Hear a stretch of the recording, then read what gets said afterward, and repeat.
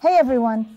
Today in class we will continue our exploration of finding the least common multiple, but I will demonstrate a unique approach to finding the least common multiple in today's lesson.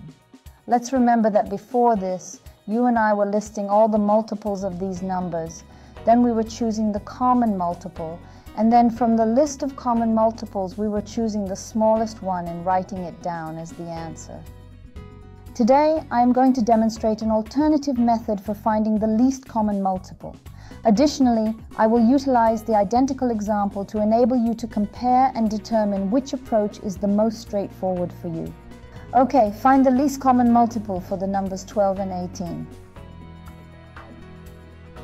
Let's locate it in a slightly different manner. Once again, what were we engaged in prior to this?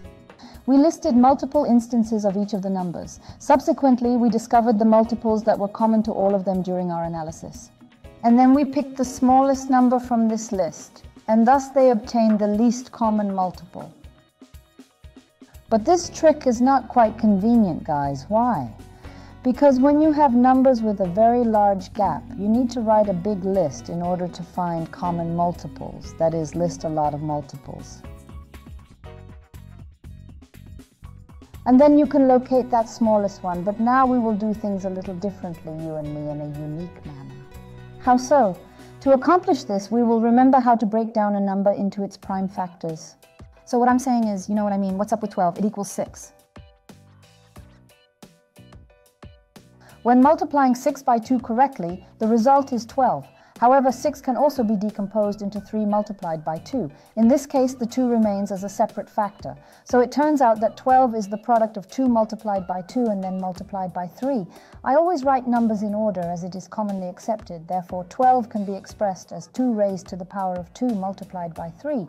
This demonstrates the correct way to multiply and decompose numbers. The process ensures accuracy and consistency in mathematical operations. Why did I write 2 to the power of 2 again? Because there are 2 2's here, so I wrote 2 to the power of 2, which means 2 2's. I work with 18 the same. What's up? It's 9 times 2, you know.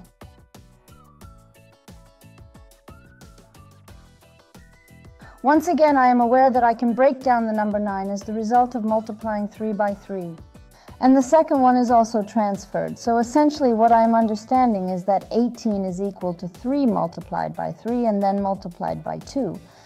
Well, currently I'm going to write this using exponents. Therefore, 18 is equal to 2 multiplied by 3 raised to the power of 2. Now, to find the least common multiple of our numbers 12 and 18, what do I do, guys? From this record, I choose the numbers with the highest power. So look here, 2 squared, I write down this number, I don't need it now. This number, 2 squared multiplied by 2 squared multiplied by 3. To find the least common multiple, we need to identify the prime factors of each number and then multiply the highest power of each factor. The prime factors of 12 are 2 squared and 3, while the prime factors of 18 are 2 squared and 3. Therefore, the least common multiple is 2 squared multiplied by 3. But in this case, now I'm closing it. In this case, I have a 2, but it's already sitting here. That is, I already have 2, and 3 squared is 2 3's, but I only have 1 3, so I write 3 squared. So it turns out that based on the factors we considered, I choose the factor with the highest power, which is 2 squared, because 2 raised to the power of 2 is greater than just 2 on its own. And 3 raised to the power of 2 is greater than 3. Here is a method you can use to find the least common multiple, LCM. The only thing you need to do here is to count. So I reckon 2 squared is 4, 3 squared is 9, and the end result is 36. So this is the method they use to find the least common multiple in mathematical calculations. I can show this breakdown in a different way to others, so it's really inconvenient to use this decomposition when you have large numbers.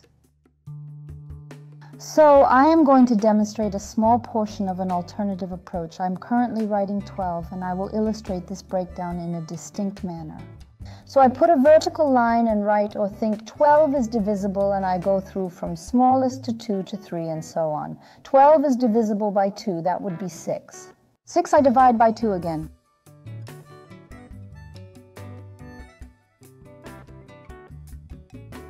I'm getting 3. 3 doesn't divide evenly into 2 anymore, but it does divide evenly into 3. So in the end, we get a 1. So I am currently going through, or rather setting here, the various factors that the number 12 can be divided into. Let me repeat it one more time. We commence with the tiniest number 2, 3, 5, 7, and so forth, and continue in that manner. So these are prime numbers. I have to divide by these prime numbers in order to solve the problem. To start, I will continuously divide by 2 until my number is divisible by this specific number that I have. I came to the trio. A threesome doesn't divide by 2, so I divide by 3. As a result, I also get 12 equal. Let me list these factors. 2 raised to the power of 2 and their 2 2's multiplied by 3. In the same way, I break down the number 18 into its factors. What is the deal with 18? 18, once again, I divide by 2, I divide by 2, I'm getting 9. I divide 9 by 3 because it doesn't divide evenly by 2, I'm getting 3. If you divide 3 by 3, you get 1. As a result, 18 equals 2 times, a couple of 1s, and I have 2 3s. 2 multiplied by 3 to the second power. And pay attention, this entry and this entry are one and the same.